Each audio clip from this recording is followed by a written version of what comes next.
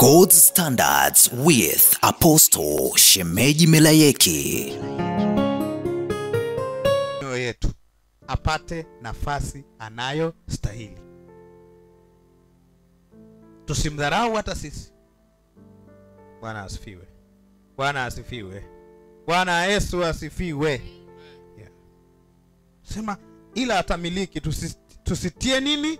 Shaka. Kwa naye vitani twashinda hakika. Bwana asifiwe. Kwa ni muhimu sana tukajua ya kwamba Yesu ndio something valuable. Actually, someone valuable katika maisha yetu above everything. Ufunuo wa Kristo ni ufunuo wa kweli sana. Paulo alipopata akasema nalihesabu mambo mengine yote kwa nini? Mavi. Actually, hiyo ni literal language. Sio kwamba aliona vinafanana na mavi, lakini anaonyesha kwamba nani anakula mavi? Nani anafanyia kazi mavi? Hakuna. Maana yake something to waste. Kaona kama vitu visivyo na umuhimu tena. Bwana asifiwe. Ndio maana tunafukiaga mavi. Hatuweki juu ya nani? Hatuweki kwenye sebuleni pale vinakaa tu sehemu yoyote. Ndio maana hata mtoto tukajua amenani, tunatoa haraka, tunafanya nini? Tunaenda kuificha. Tunaweka kwenye uchafu, tunaweka kwenye mashimo. Kwa nini? Kwa sababu amegundua ya kwamba kuna kitu chenye thamani kuliko vitu vingine vyote. Ufunuo wa nani? Yesu Kristo. Ndio maana kazi kubwa ya maandiko ni kumfunua na kumshuhudia Kristo, ambaye ndani yake kuna kila kitu. Cha ajabu, unaweza kwenda kwenye maandiko, badala ya kumtafuta mwenye kila kitu, unaanza kutafuta nini? Vitu. Ndugu zangu, I want to assure you ya kwamba anza kufocus kumtafuta Kristo. Uone kitu ambacho kitatengenezwa ndani yako. Bwana asifiwe. Bwana asifiwe. I can tell you, kuna vitu vingi vitabadilika ndani yako ambavyo kwa kujifunza namna ya kubadilisha hivyo vitu usingebadilisha. Kuna tabia zitakufa ndani yako ambavyo ukisoma vitabu 10 vya namna ya kubadilisha hiyo tabia usingebadilisha. Kuna mambo yanayokutesa ambao ungetafuta maarifa ya kusaidia kushinda ya mambo usingeweza, hata kama umpata maarifa yote, kama usingekutana na ufunuo wa Kristo. Bwana asifiwe. Bwana asifiwe. Hata kama unataka kuwa tajiri, ufunuo wa Kristo unaweza kutajirisha. Bwana asifiwe. Kwa sababu ndio pekee una uhakika wa kukuambia kilichoko ndani yako. Sababu aliyeumba mbingu na nchi na vyote vijazavyo ni nani? Yeye. Waebrania 1, sawa? Ambao ndani yake, ndani ya nani? Yaani Mungu mwenyewe amempa value Yesu. Kwa nini sisi tusimpe? Maana anasema Mungu ameweka kila kitu ndani yake. Alafu akasema kwa yeye akaumba ulimwengu. Maana yake Mungu amekuwa silent outside Christ. Maana yake ndani ya Yesu ndio Mungu ana sauti. Nje ya Yesu Mungu ana sauti. Kwa definition ya Mungu iko ndani ya nini? Yesu. Kwa nini definition ya maisha yetu isiwe ndani ya nani? Yesu. Kwamba tuna akili kuliko baba yetu. Sio kama unaelewa Sio kama unanielewa. Hatuna akili kuliko baba yetu. Akili zetu zinatoka kwa nani? Kwa baba yetu. Kwa kama baba yetu amemvalue Kristo, lazima tufanye nini? Tumvalue to that level. Kwa ndio maana Biblia ni muhimu sana. Nasema the Bible is not the book of that led to the journey of is the book that led to the journey of discovery of the true God. Na hiyo discovery of God ndio ina led to our own discovery. Kwa kinachotupeleka sisi tujijue ni nani? Ni ufunuo wa nani? Wa Mungu. Na kazi ya Biblia ni kutufunulia huyo Mungu yukoje. Kwa sababu tukimjua yeye tumejijua sisi tukoje. Mbona kama sura ya 4 hatumalizi? Tusema tunaanza sura ya 3 juzi.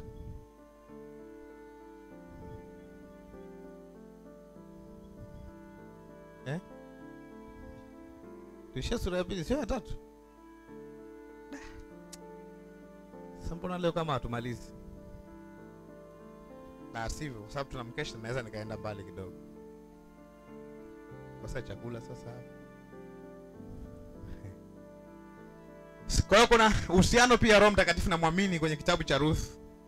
Naomi alisimama nafasi ya Roho Mtakatifu kwa jinsi alivyomsaidia Ruth kwenye hatua zote mpaka kufanikisha kila jambo.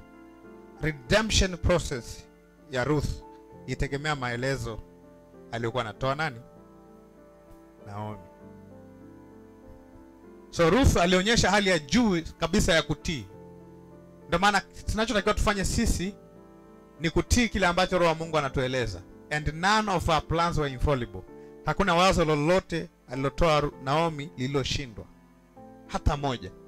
Kwenye Warumi 8:26 anasema hadi 28, kadhalika Roho naye hutusaidia udhaifu wetu, kwa maana hatujui kuomba jinsi ipasavyo. Lakini Roho mwenyewe hutuombea kwa kuugua kusikoweza kutamkwa, na yeye aichunguzaye mioyo aijua nia ya Roho ilivyo, kwa kuwa huwaombea watakatifu kama apendavyo Mungu. That's the standard. Na sitojua kuwa katika mambo yote Mungu hufanya kazi pamoja na wale wampendao katika kuwapatia mema, yaani wale walioitwa kwa kusudi lake. Mungu anafanya kazi kwa njia gani? Kwa njia ya maombi. Ndio pale ninazungumza juzi. Watu nafikiri pale ninazungumzia Mungu anafanya kazi katika huduma, katika nini, katika kuwapatia mema. Ukiunyofoa ule mstari unaanza kupata kimeo. Lakini juu yake nazungumzia the process of prayer through Holy Spirit ndio inafanya Mungu atupatie vitu vyote vizuri. Bwana asifiwe. Bwana asifiwe. Yeah. Huu sio mstari wa kusema Mungu atupatia mema katika mambo yote tunayopitia. Ukiumwa asema Mungu utenda, sio quotation yake. Hii ni kuonyesha umuhimu wa maombi yanayoongozwa na nani? Roho Mtakatifu ndani ya mtu. Hiyo ndio yanafanya kazi. Hiyo ndio inampa Mungu kufanya kazi pamoja na wale wampendao. Actually maombi ndio yanampa Mungu kufanya kazi pamoja na wale wampendao katika kuwapatia mema. You are not praying, you can miss that. Tuko pamoja mpaka hapo? Yes. Kitabu hiki kinaonyesha mkombozi na mwokozi. Kuna kazi ya msalaba inaonyesha pale, kazi ya kumkomboa Ruth. Na kwenye Ruth 3, na mkwewe akasema, basi mwanangu tulia, 3:18. Basi mwanangu tulia hapa utakapojua jinsi itakavyotokea jambo hili, kwa sababu mtu huyu hata ridhika asipomaliza jambo hili leo. Hata ridhika asipomaliza jambo hili. Jambo gani? Okay. Ruth alikuwa hana mume. Sawa? Alitakiwa apate mtu wa kumuoa, si ndio? Na Boaz ni mtu wa kwanza aliyejitokeza ambaye yuko karibu, ni mtu wa mbari yao au mtu wa ukoo au jamii yao. Boaz Ruth alipoelekezwa namna ya kumapproach, Naomi alipomweleza namna ya kumapproach Boaz, akamwambia aende kwenye uga.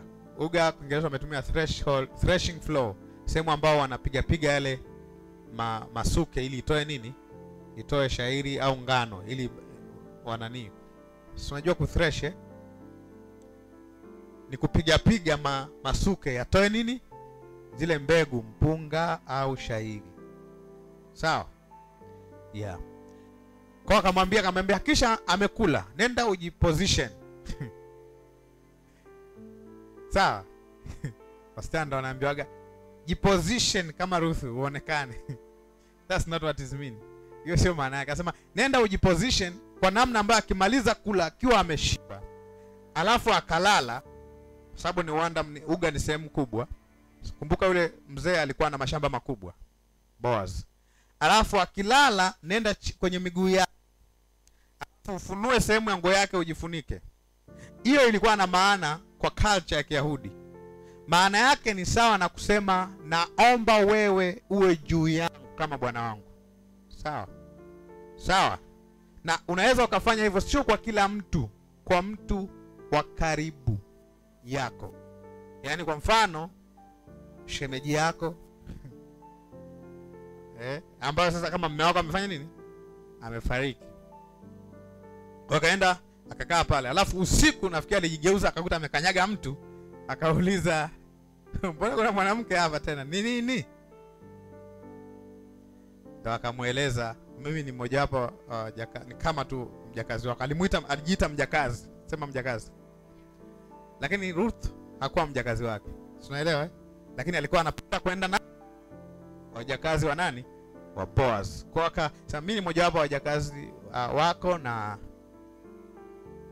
akaeleza nia yake kwamba anataka kuwa redeemed, actually anataka kuolewa na yeye kwa heshima kabisa. Na mzee yule hakuwa na papara, sababu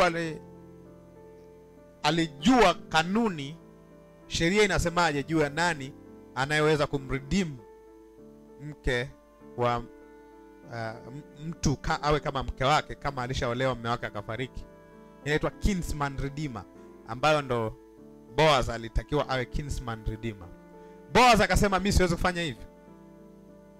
Kwa nini? Kwa sababu kuna mtu wa karibu sana kuliko mimi. Huyo mtu hajatajwa, anasema tu kuna jamaa yako ambaye ni karibu sana kuliko mimi. Kwa hiyo anasema ngoja kwanza nikaongee naye akubali kukuredeem, itakuwa nini? Imeisha, utaenda kwake. Bwana asifiwe. Hiyo ndio inaitwa kufuata nini? Sheria yote. Ndio maana Yesu anasema sikuja kutangua nini? Sheria. Mwingine angesema hivi, umekuja? Hey. Yaani hapa ngoma imeisha. Si umenifuata wewe mwenyewe? Lakini akusema hivyo. Alijua kabisa process natakiwa ifanywe vipi. Ndio maana Boaz is a very decent man. Na alikuwa mzee, akamwambia mbona hujawafuata vijana? Ngoja wafuata nani? Vijana. Ndaeleza siku nyingine kwa nini hujawafuata vijana. Akaenda akamwambia nenda, alafu akamwambia naomba nione, naomba fungua shela yako. Sema shela. Shela sio kitu cha ajabu sana. Watu wakisikia shela wanawaza harusi. Shela ni sehemu ya nguo iliyozidi. Imeisha hiyo? Harusi ni nzuri jamani, lakini shela ni sehemu ya nguo iliyozidi. Kwa ambaye nyosha shela yako. Akafanya nini? Akanyosha shela yake, akajaziwa mazao yalikuwa yanavunwa pale kwenye threshing ground. Akachukua mingi ya kutosha, akamwambia vipi imekuaje? Akasema ameniambia subiri, nitaenda kumuona jamaa mwingine ambaye yuko karibu na Naomi kuliko mimi. Sema usiwe na papara, relax. Ndio akamwambia hivi, huyo mtu hata tulia mpaka atafanya nini? Mpaka atakapomaliza jambo hilo leo. Sawa? Yeah. Na kweli hakutulia kama alivyosema nani? Naomi. Naomi alikuwa anamsoma akili yake? No, ilikuwa ni picha nani? Roho Mtakatifu. Sababu Roho Mtakatifu anajua mawazo ya nani? Ya Mungu. Mangapi? Yote. Na anajua anawaza nini juu ya nani? Juu ya kanisa. Hakuna Naomi alikuwa very confident. Hakuna connection kwamba aliongea naye. Bwana asifiwe. Bwana asifiwe. Kwa akaenda pale, akaenda kwa wazee. Sasa ngoja nikuonyeshe baadhi ya vitu hapa kwenye hii.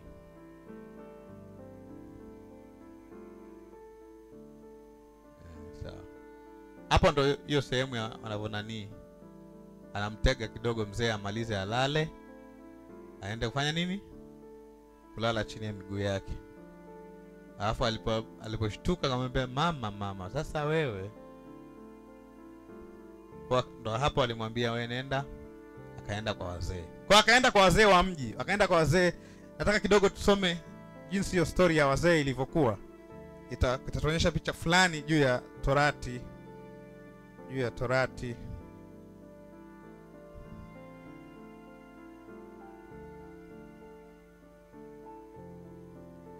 Mlango anasema, mlango ni mstari wa kwanza. Boazi akakwea kwenda mpaka langoni. Sema langoni. Langoni maana yake sehemu ambao wazee wanafanya nini? Maamuzi, gate. Akaketi pale. Na tazama yule mtu wa jamaa aliyekuwa karibu na ambaye Boazi amemnena akapita. Naye akamwita, "Haya wewe karibu, uketi hapa." "Haya wewe karibu uketi hapa." Naye akaja akaketi. Kisha akatoa watu 10 miongoni mwa wazee wa mji akawaambia, "Ninyi nanyi ketini hapa." Watu ngapi? 10 miongoni mwa wazee wa mji, nao akaketi hapa. Unajua niliposoma hapa moja kwa moja nikawaza hii ilikuwa nini? Torati. 10 commandments. Sawa? Kisha akamwambia yule jamaa, "Huyu Naomi aliyerudi hapa kutoka nchi ya Moabu anauza sehemu ya ardhi aliyokuwa nayo ndugu yetu Elimeleki. Sawa? Hapo sio ardhi ilikuwa inauzwa. Hiyo ni lugha ya picha ya kuzungumza ya kwamba you have to take it. Sababu kama ndugu yako anauza ardhi yake, bora ndugu afanye nini? Wanunue. Hiyo ni maana yake nini? Uoe kutoka kwa ndugu kwao. Sawa? Nami ilikuwa nia yangu nikujulishe wewe na kukuambia uinunue mbele ya hawa waliopo na mbele ya wazee wa watu wangu. Kama wewe utaikomboa, sema kuikomboa. Hiyo ndo redemption inavyoanzia. Haya, uikomboe. Lakini kama hutaikomboa, uniambie ili nijue mimi, kwa kuwa hakuna mtu wa kuikomboa ila wewe, na baada yako ni mimi. Naye akasema nitaikomboa mimi. Naye alisema nitaikomboa mimi. Jamaa alisema nitaikomboa. Unajua Torati ilivyoletwa, watu wakajua hii itatusaidia. Hata Wanaisraeli walipopewa walisema ndio tutafanya yote. Sawa? Walifanya? Hapana. Torati haiwezi kukomboa. Sawa? Bwana asifiwe. Ngoja nikuonyeshe tu. Ndipo Boazi akasema, siku ile utakapolinunua shamba mkooni mwa Naomi, utamnunua Ruthu pia. Umeona? Umeona? Utamnunua Ruthu pia. Hiyo ndo ngoma nzito. Sema hiyo ndo ngoma nzito. Asema mkewe marehemu, ili makusudi umuinulie marehemu jina katika urithi wake.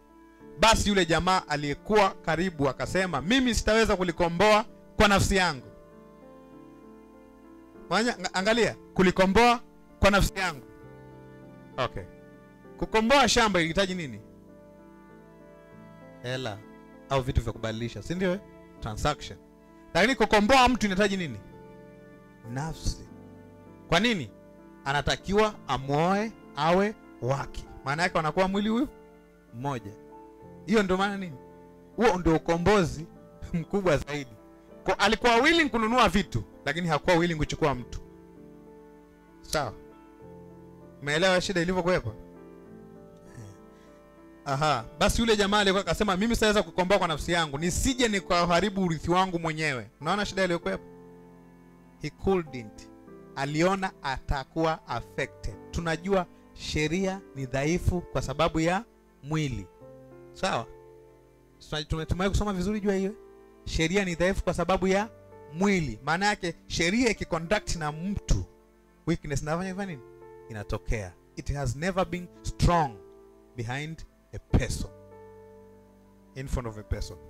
Anasema basi haki yangu ya kulikomboa ujichukulie wewe, maana mimi sitaweza kulikomboa. So, following the law will not deliver, will not redeem a man. Haiwezi kumredeem mtu yote. Basi hii ilikuwa desturi zamani za kale katika Israeli, kwa habari ya kukomboa na kubadiliana, ili kuhakikisha yote ya kuwa mtu huvua kiatu chake na kumpa mwenzie. Huvua kiatu chake na kumpa mwenzie. Ndivyo walivyohakikisha neno katika Israeli. Basi yule jamaa akamwambia Boazi, wewe ujinunulie mwenyewe. Akavua kiatu chake. Kwa hapa tunaona kikao ndo hicho hapo. Na jamaa ameambiwa pale, hakuelewa, akagoma, akatoa kiatu. Akatoa nini? Kiatu. Hiyo ndo kubalishana sema utayari. Kubalishana utayari kwamba I am ready. Take, chukua nafasi yangu.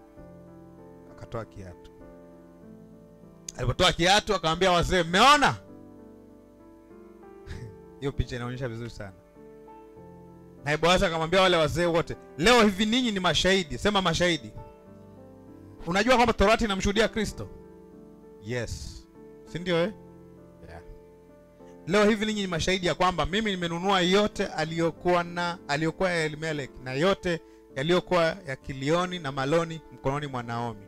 Tena huyu Ruthu Moabi mkewe Maloni nimemnunua awe mke wangu, makusudi nipate kumuinulia marehemu jina katika urithi wake. Jina la marehemu lisikatike miongoni mwa ndugu zake, wala langoni pa mji wake.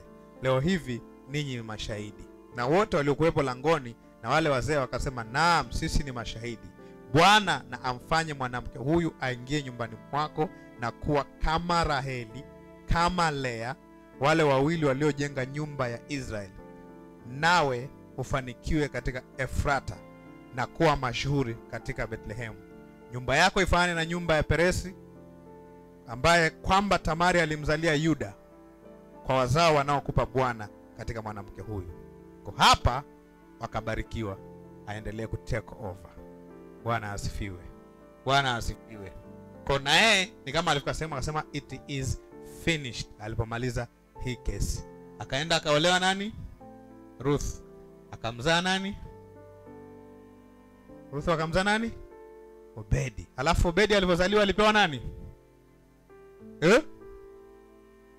Alipewa Naomi. Mtoto ni wa nani? Ruth. Kwa nini alipewa Naomi? Hapo ndo sasa watu wanavyoanza kukorogana. Sikiliza. Ndio maana inaitwa nini? Tunda la Roho. Ndio maana credit zote za matendo mema ya Mkristo yanaenda kwa nani? Roho Mtakatifu. Bwana asifiwe. Aliyeelewa amepiga makofi. Ndio maana alimtoa, basi Naomi akamtoa yule mtoto akaweka kifuani mwake, akawa mlezi wake. Kitabu cha Naomi ni kirahisi sana. Sema kirahisi sana. Sasa huwa kuna watu wanaraise maswali. Kwa hiyo haifanani na hichi kitabu kwa tafsiri yetu tulipo discuss. Kwa hiyo ni sawa mwanamke akimapproach mwanaume? Umewahi kusikia maswali kama hayo? Mtu mmoja aliye kuandika mtandaoni akasema, "Huo ni ukahaba kabisa. Hamna kitu kama hicho." Nikamwambia swala la who to approach who sio la Biblia. Ni swala la kiutamaduni. Kila utamaduni au mfumo wa maisha ya watu unaweza ukaamua. Actually mimi nafikiri ni afadhali msichana amwambie mwanaume kama anampenda kuliko kuacha anaumia mpaka anaoa, alafu anambia, unajua nikupendaga wewe sana. Sasa si ashaoa ndugu yangu. Alafu anakuambia, unajua hata mimi nilikuwa nakuona naona soko kuambia. Bwana asifiwe. Msikae kama watu walio kwenye vifungo. Msikae kama watu walio kwenye nini? Kwenye vifungo. Relax. Relax. Actually wanawake ndio wanasemaga sana. Sema tu ndio watuambiane. Na wao wakisema hawatumii mdomo ndio shida. Wanatumia nini? Matendo. Kipi kinaongea zaidi kati ya matendo na maneno? Matendo ndio yanaongea. So actually sasa unajua wakati mwingine mtu anaweza akataka kusema hata kwa hayo matendo, lakini tayari kwa sababu notion, nitaonekanaje mimi? Nitaonekanaje ni mafundisho ndio yanawatesa watu. Nitaonekanaje? Sitaonekana sawa. Au mnaogopa kibuti?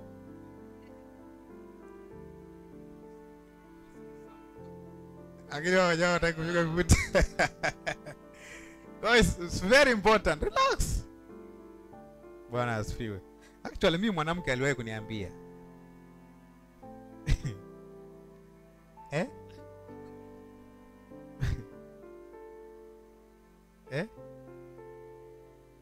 sababu ameniambia.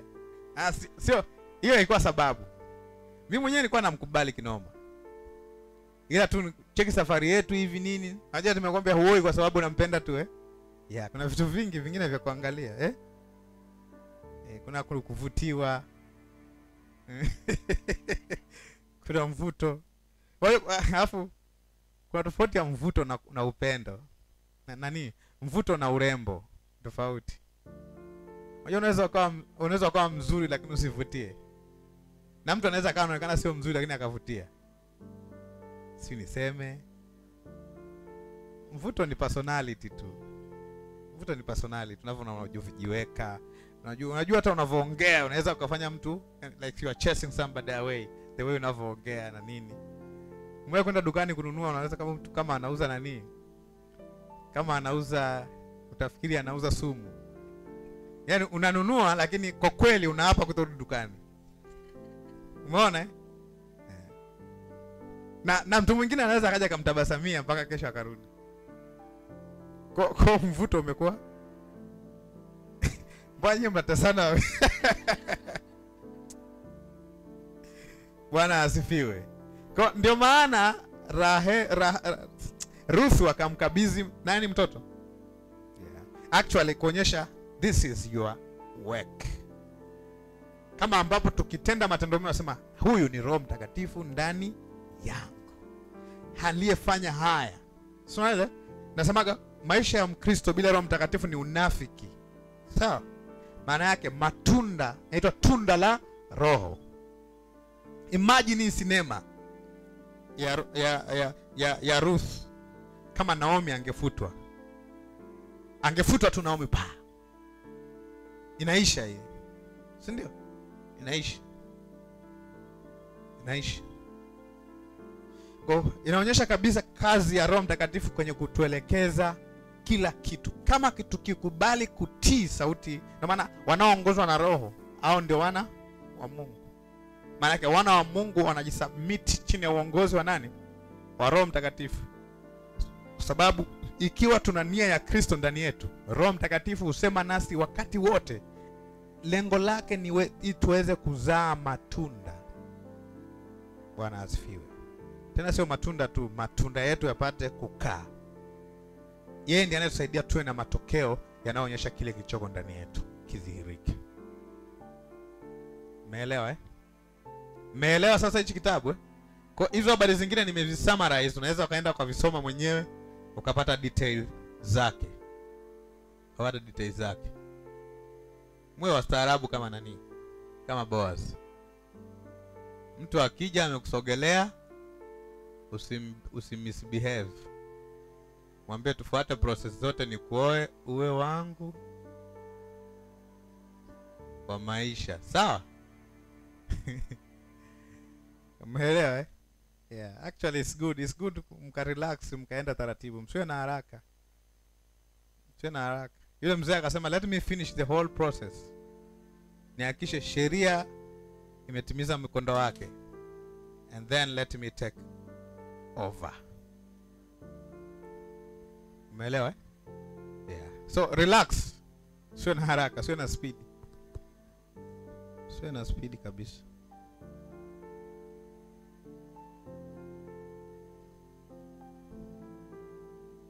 Simama.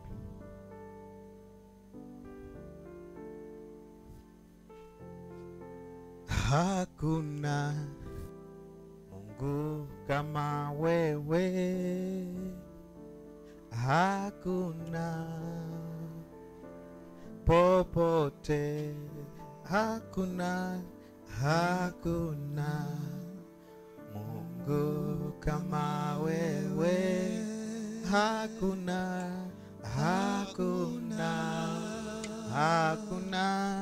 popote.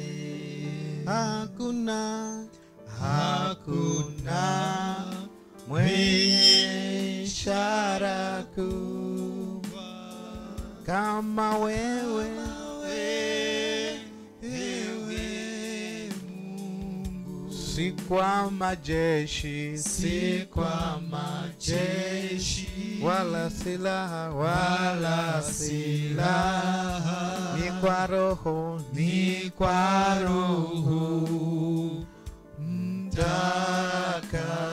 si kwa majeshi,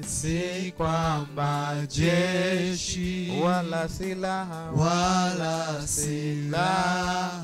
ni kwa roho,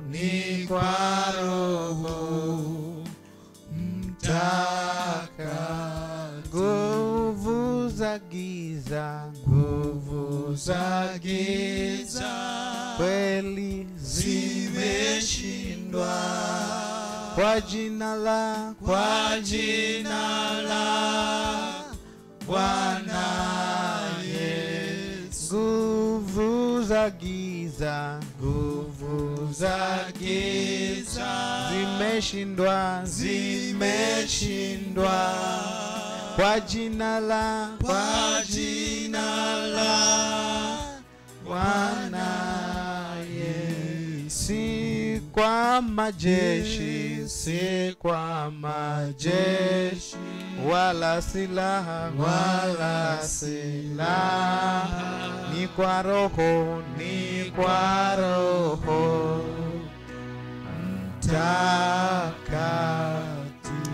Mwambie Mungu asante kwa sababu ya kunipa Roho Mtakatifu. Naweza kuwa na maisha ya matokeo, yenye matunda, yenye mambo yanayomdhihirisha Mungu kwenye maisha yangu kwa sababu ya Roho Mtakatifu aliyeko ndani yangu. Mwambie thank you for your spirit. Fill me with your spirit every day. Let me see him akionekana kwenye maisha yangu. Ujazo wa Roho Mtakatifu ndani yako udhihirike kila wakati.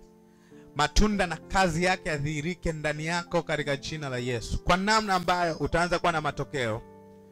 Kwa namna ambayo utaanza kutii sauti yake akikuelekeza njia ya kuendea.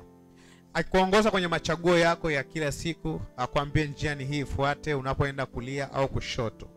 Usifanye machaguo tena yatakayokutesa, yatakayotesa maisha yako, yatakayotesa moyo wako, yatakayoumiza mahusiano yako, yatakayoumiza jamii yako, yatakayokuvunja moyo. Uanze kuwa mtu mwenye machaguo ya kiungu kabisa. Usitembee tena katika njia za upotevu. Maandiko yanasema wajapoonekana wajinga watu wanaopita kwenye njia hii, lakini hawatapotea. They will have results. Watafikia sehemu ambayo wataona Mungu akiwaongoza. Hautaingia kwenye mikataba ya biashara ambayo haina matokeo. Hautasoma vitu ambavyo havina matokeo kwenye maisha yako. Hautaingia kwenye relationship ambazo zitaenda kufeli. Hautaingia kwenye ndoa ambayo itaenda kukutesa. Hautaanza project ambayo unaenda kufa.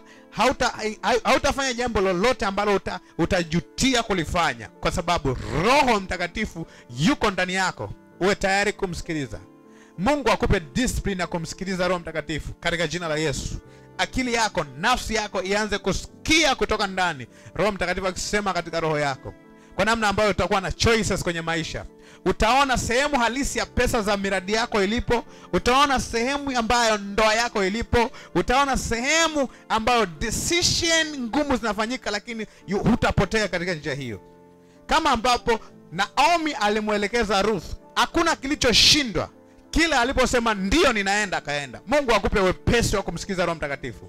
Mungu akupe wepesi wa kumsikiza Roho Mtakatifu. Kuanzia leo usitembee gizani tena. Usitembee kama mtu asiyejua. Usitembee kama mtu asiye na Mungu. Katika jina la Yesu.